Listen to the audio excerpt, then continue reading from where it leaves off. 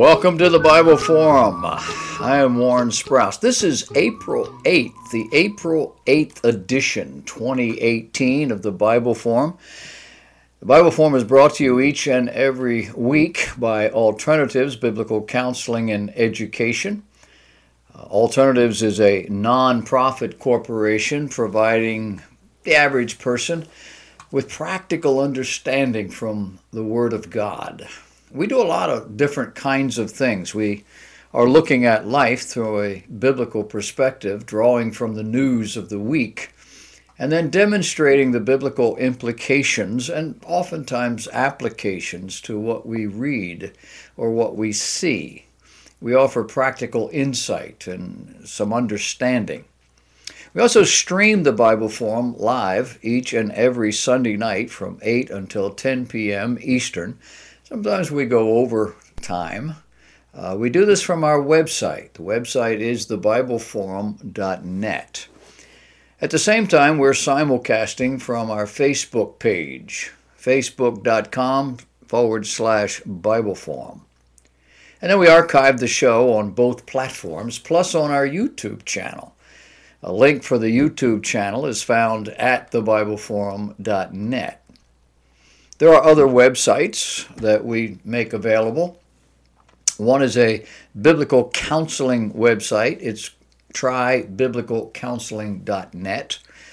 There's another one offering practical application to life situations from a biblical perspective called livinggodly.net.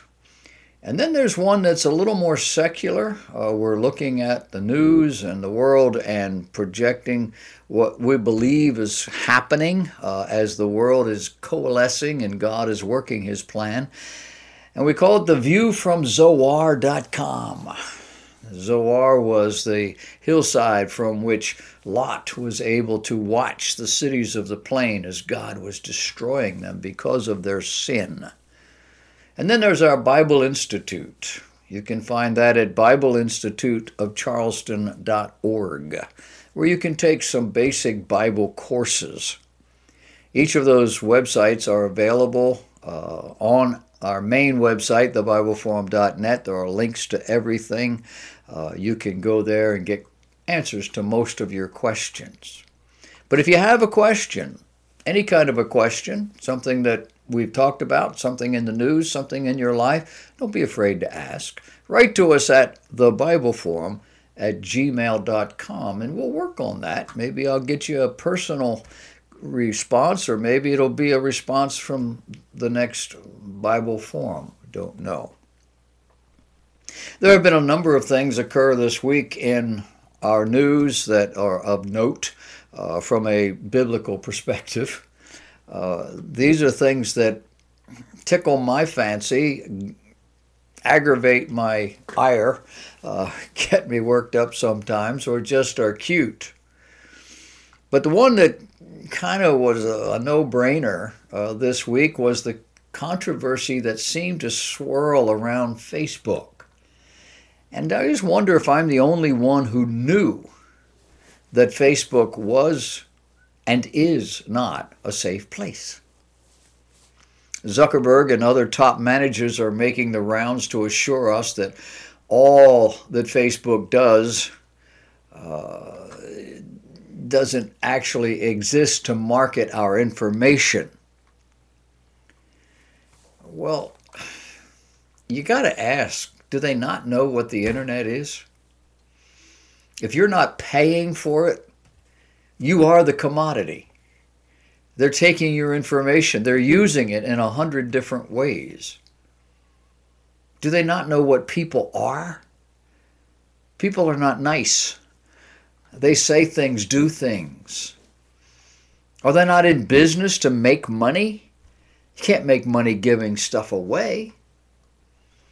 Personal information of all sorts is the business of the internet. And you enter at your own risk. You didn't know that?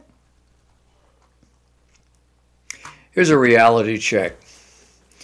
An economics professor at a local college made a statement that he had never failed a single student before. Never, that is, until now. This was a class that had insisted that socialism was not only workable, it worked, and that no one would be poor and no one would be rich, that socialism is the great equalizer. So the professor said, all right, we'll have a little experiment in this class based on your plan. All the grades will be averaged and everyone will receive the same grade. So no one will fail and no one will receive an A. The A would substitute for dollars, something closer to home, more readily understood by these college students. Well, the predictable happened. After the first test, the grades were averaged and everybody got a B. The students who studied hard were very upset, and the students who studied little were tickled. As the second test rolled around, the students who studied little had studied even less. And the ones who had studied hard decided it wasn't worth it, and they wanted a free ride too, so they studied little. So the second round of testing produced an average grade of D. D as in dog. And of course, the third test scored an F. As the term proceeded, the scores stayed low. The students stayed angry. Bickering, blame, name-calling ensued, and no one would study for the benefit of anyone else. To their great surprise, they all failed. And the professor told them that socialism would also ultimately fail, because when the reward is great, the effort to succeed is great. But when government takes all the reward away, no one will try, and no one will want to succeed. What did they learn? Well, in the long term, politically, probably nothing. But the obvious lessons are right there in front of them. Number one, you cannot legislate the poor into prosperity by legislating the wealthy out. Secondly, what one person receives without working for, another person must work for without receiving. Thirdly, the government cannot give to anyone anything that the government does not first take from someone else. Fourthly, you cannot multiply wealth by dividing it. And lastly, when half of the people get the idea that they don't have to work because the other half is going to take care of them, then when the other half gets the idea that it does no good to work because somebody else is going to get what they work for, it's the beginning of the end for any nation, any people group. But these are the lessons that our great-grandparents already knew. Our children today, it's brand new. Brand new information. They're shocked. And I say thank you, public school. Thank you, mainstream media. Thank you, liberal politician. You have seen high school and even grade school children out on the streets demonstrating against inanimate objects they sincerely believe kill people indiscriminately. So who are the enablers?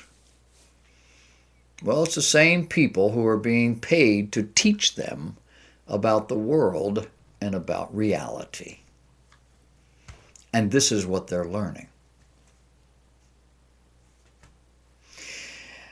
A magazine is called Relevant Magazine is reporting that Covenant Church in Carrollton, Texas, chose to donate the funds they normally spend on advertising for their Easter service to families who were in need. The money the church gave to families who were unable to pay their medical bills totaled $10,551. Oh, I take that back. I read it wrong. $10 million $10,551,618. I hope that's a typographical error. Stephen Hayes, who pastors Covenant Church, knows what it's like to be buried under medical bills. After he was hit by a car at age 17, spent 12 days in ICU. His family struggled to pay off his medical bills until his church family stepped in to help. Hayes wanted to pay it forward and extend the generosity he had received to those who were also in need. And so that's what the church did. Anybody blame him? It's a beautiful sentiment. The underlying question, though, where did they get $10 million for advertising? Well, it probably wasn't all for advertising, and probably once they got started, other people jumped in. But can you imagine your church putting together $10 million? How about 10,000?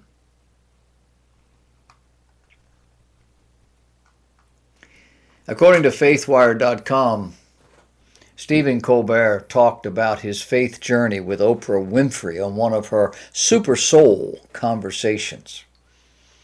In that conversation, Colbert said that Matthew 6:27 is what anchored him when he was having a faith crisis. Now, for your edification, the verse says, "Can any of you, by worrying, add a single hour to your life?" That's a loose translation. Colbert told Oprah that he came across this verse as a young man when he received a Bible from the Gideons who were handing them out on the streets of Chicago. I was under the impression that Colbert came from South Carolina. Sidetrack. At this point in his life, Colbert says, I had lost my faith. Cannot lose what you do not have. And if you have it, you cannot lose it. When he opened the Bible, the pages just naturally fell open to Matthew 6:27, and Colbert said, quote, "It was the first time that I had read the Bible." Remember I said he lost his faith? He'd never read the Bible. Logic, facts, don't let any of this get in the way with the story. It's the first time I had read the Bible, and it just spoke to me right off the page. And the words of Christ are there for me. The words of Christ speak off the page. There's no effort for me to read them, he said. After going through a time of being, quote, so racked with anxiety, Colbert says the "don't worry" verse in Matthew was exactly what he needed to hear. Now, I teach the Bible, so I'm going to help you understand this. In Matthew chapter 6, there are at least 6 instructions. One says, do not your alms, do not your good works toward God relative to other people be seen of men. It also says, do not pray like the hypocrites who want to be seen doing it. It also says, do not use vain repetition when praying, like a rosary. It says, do not make a big deal about it when you fast before the Lord. And lay not up for yourselves treasures upon earth. It says, be careful what you look upon. If your eye is evil, the whole body is full of darkness. It says you cannot serve 2 masters, God and mammon, earthly riches, acclaim. It says do not focus on outward appearance. It says do not worry about physical needs. Do not worry about tomorrow, but rather seek first the kingdom of God and his righteousness, and all this other stuff God will take care of. The first time Stephen Colbert read the Bible, He didn't read any of those things, apparently.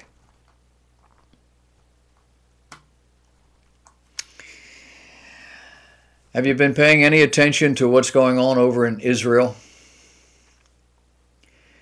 The world chooses to believe Israel to be a violent, murderous nation, a nation that does not belong to be there, a nation that took the property of other people and now is partitioned it off so they can't get back. And all you have to do is look at how they kill innocent Palestinian men, women, and children. You do know that that's what's going on, right? No. Palestinian leadership is linking a riotous attack by their people on the fences that divide Israel from the Gaza Strip with their effort to liberate Palestine. They're recruiting children in order to force Israel into hurting or even killing them in order to stop this incursion. They call it a march of return. A people who have never once ever lived in this place called Israel are now marching for return. Their parents and grandparents may have been there, but it's been over 70 years. They've never been there. You do know that in the world, Arabs, by and large, make nothing. They build nothing. They have nothing. Their leadership cares nothing for them. What Arabs have in the Middle East, they have because of the oil that we found and drilled for and pump out of the ground and refine. We built all that up for them, and they're wealthy as sin. And the common people over there are pawns in their religious leaders' effort to dominate the Middle East and to kill all the Jews, because that's what it's about. You knew that, right? It's called, this thing that they're doing, a second march of return, a protest. They're burning tires. They're throwing Molotov cocktails at the soldiers guarding the fence. According to Hamas leaders, their effort is to use protesters as a diversion in order to, quote, open up the fence and insert terrorists into Israel, end of quote. And the international press? The press is worried that some of these people will be injured by Israeli efforts to stop them. The children, they cry. The Palestinian leadership is deliberately sending children. What about that? Well, this effort may last for quite a long time, or it may peter out like all the others. Friday's crowd was about half what it was earlier in the week. It was down to only about 15,000 people. But these terrorists never tire of sending others to die for Allah. And the world will never tire of blaming Israel for all of it. Hamas leaders claim they have surprises coming for Israeli defenses. We'll see. Rabbi Yosef Berger is the son of a widely revered Hasidic leader in charge of King David's tomb on Mount Zion. He told Breaking News Israel that he believes President Trump will play this, quote, final historic reparation for his entire nation, end of quote. He says no leader in history has recognized Jerusalem as the capital of the Jews and Israel. He says President Trump has already created a great tikkun, a reparation for the Christians through his unprecedented relationship with Jerusalem. Trump is a representative of Edom, he says, that will perform that final historic reparation for his entire nation by building the temple. Edom? Edom was believed to be a descendant of Jacob's twin brother Esau. Jacob, whose name was later changed to Israel by God, Genesis chapter 32, a name that means he will rule as God. Edom is an ancient adversary of Israel, founded by Esau. As the slightly older brother of Jacob, Esau famously rejected his birthright for a mess of pottage, or stew, when he was famished after a hunting excursion. Some ancient rabbis saw Edom as a spiritual progenitor of Christians. It's probably safe to say many of the ancient biblical characters are making a new entrance, as Jews and Christians alike are beginning to look back in an effort to look forward.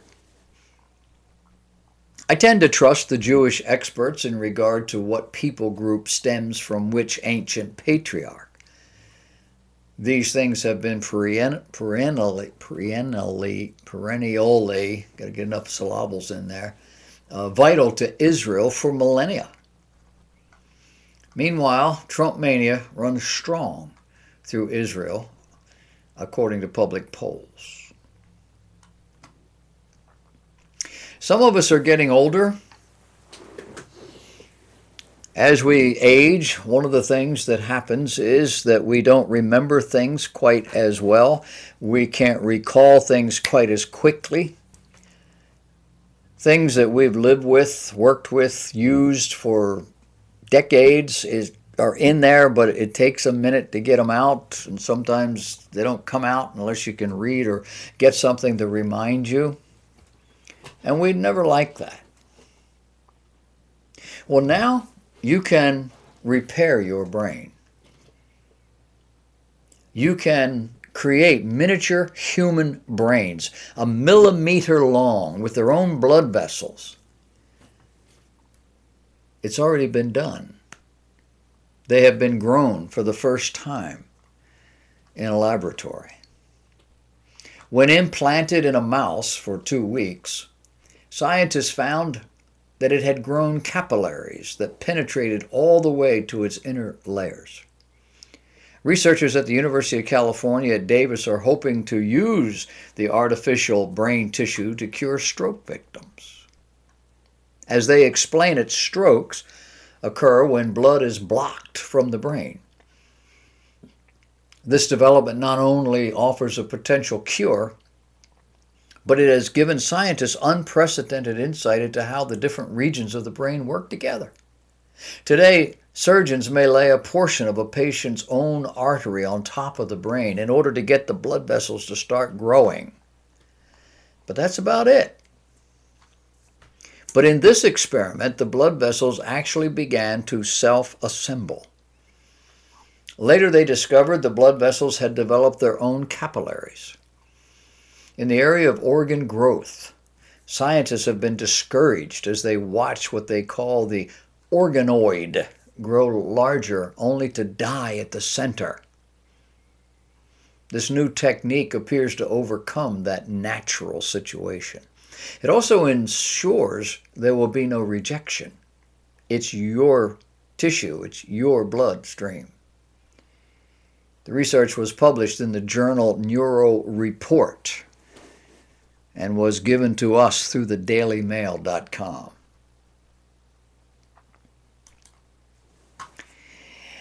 But that's not the end of the story. The Defense Advanced Research Projects Agency is declaring success in its work to develop what they call fully implantable, closed-loop neural interfaces capable of restoring normal memory function. Their words. They're looking at military personnel who suffer brain injuries. Volunteers in the study demonstrated up to 37% improvement in the short-term working memory over baseline levels.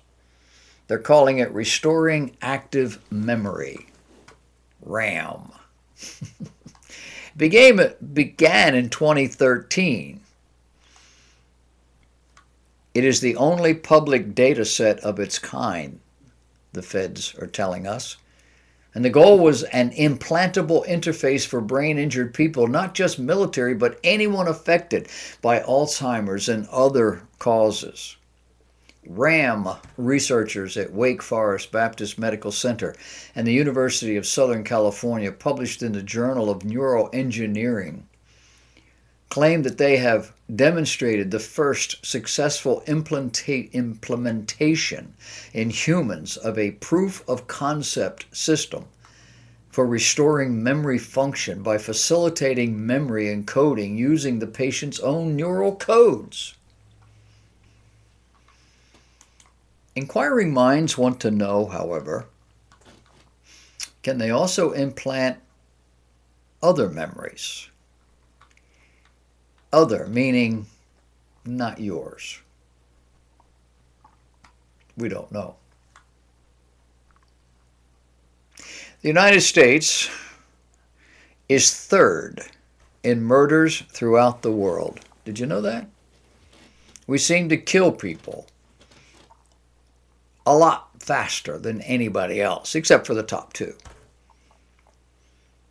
But the statisticians, the scientists, the numbers people who look at these sorts of things tell us that if you take out just 5 cities, 5 American cities, then the United States goes from number 3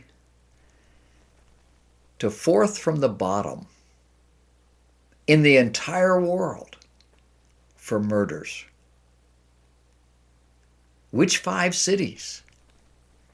Chicago, Detroit, Washington, D.C., St. Louis, and New Orleans. 5 cities controlled by liberals, by semi-socialists, by the Democrats, progressives, who have a better idea. Oh, and these 5 cities have the toughest gun control laws in America. I think it would be absurd to draw any conclusions from this data, right? According to a recent article in the Star Tribune, a Wisconsin man named Derek Henze, H-E-N-Z-E, has begun mentoring young males through the creation of what he calls a Gentleman 101 class. Henze uses the class to teach high school boys how to act at proms, including how to dress appropriately, how to treat a lady respectfully, how to interact with her parents, and in general how to greet and mingle with others in a civilized manner. Things that Mama used to teach and Daddy used to teach, but, they're not around or they don't do it. Largely because it wasn't done for them either. The class has garnered attention and support from a number of venues, including local businessmen who have offered to foot the bill for these classes, as well as local women who have begun discussing the possibility of offering a similar class for young ladies. But adults are not the only ones supporting the class. The young men are big supporters of the class as well. The Star Tribune has a lengthy article on this. A 16-year-old by the name of Cullen Kovac said he signed up to prepare for prom in May. He says, I feel more confident. I learned how to take a compliment and to be a leader. Now the question becomes why? Why do these young people seem to revel in learning good manners? Well, the author believes there are 3 basic issues, 3 basic attitudes at work. Number 1, there's an absence of male role models in our society. The 2010 U.S. Census found that 1/3 of American children are growing up in a fatherless household. As such, many need to find a trusted mentor from whom they can learn both in word and deed. When that mentor is offering tips on how a boy can and should conduct himself with confidence, it's no surprise that young men would approach etiquette instruction with eagerness. They want to succeed. Secondly, the lack of adult interaction that's fostering disdain for those of other ages. ageism, we're calling it. Many young people enter the working world to find they don't know how to deal with people who are not their age. Manners instruction offers a different mindset that encourages children to feel more comfortable interacting with people of all ages. And thirdly, probably the most important, children thrive on structure and rules. Everybody knows that. Well, except for the experts today. But over 6,000 years, we've always known that. These two elements, structure, rules, are central to manners training. These two elements, structure, rules, are missing from the culture at large. More than that, they're actually shunned. The quality deemed most important seems to be creativity. And it's creativity no matter what. No boundaries. Note to self. These two elements are central to manners training. And while creativity is wonderful, it's difficult to cultivate unless there's a groundwork of rules and ideas laid first from which it can spring. Otherwise, all we have is chaos. Knowing these rules gives children a freedom that expands their mind and fosters greater creativity. Manners are not remnants of a stuffy society whose time is long past. Manners are applicable and welcomed by up and coming generations. They want to know how. The question is, will adults ever stand up? Will they actually train these children to have the wherewithal, the initiative to overcome these barriers, instilling these essential rules for living in the next generation? Will it happen? We can only pray. We heard this week some startling news out of Saudi Arabia. The Saudi Arabian Crown Prince Mohammed bin Salman made history. He essentially told the world that as far as the Kingdom of Saudi Arabia is concerned, the state that has stylized or styled itself the defender of Islamic holy places, and thus the self-styled moral leader of the Arab and Muslim world, he has told us all that the long war against Zionism is over. He told the Atlantic's Jeffrey Goldberg that his country recognized the right of the Jews to their own land. He did, however, add that Saudis also care about the rights of Palestinians and the fate of the Holy Mosque in Jerusalem. The message he was sending to Muslims and Arabs was loud and clear.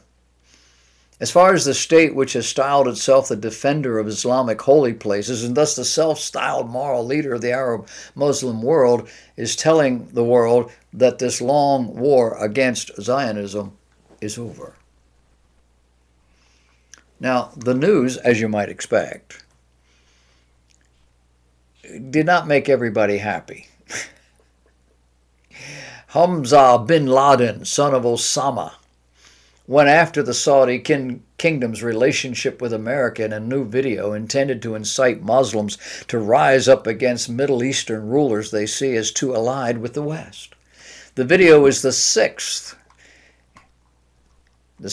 episode in a series in which Hamza is seeking to motivate, quote, our dear people in the Arabian Peninsula, end of quote, to rise up against the criminal tyrants and rulers of the country. He emphasized that Al-Qaeda is motivated, quote, to liberate the place of revelation from the Crusaders and to protect the two holy mosques from the Safavids and establish a complete and rightly guided Islamic system. Now, the place of revelation, that phrase is a reference to where Muhammad is supposed to have received word from Allah. That is an area in Jerusalem. Speaking of Saudi Arabia, Arabs, a new report by the Iraqi Human Rights Society has just revealed that Iraqi minorities, such as Christians, are now victims of a slow genocide. A genocide which is shattering those ancient communities to the point of their disappearance. And the numbers are significant. According to the report, 81% of Iraq's Christians have disappeared from Iraq. The remaining number of Sabaeans, an ancient community devoted to St. John the Baptist, is even smaller. 94% of them have disappeared. Another human rights organization, Hammurabi, said that Baghdad had 600,000 Christians in the recent past. Today there are only 150,000.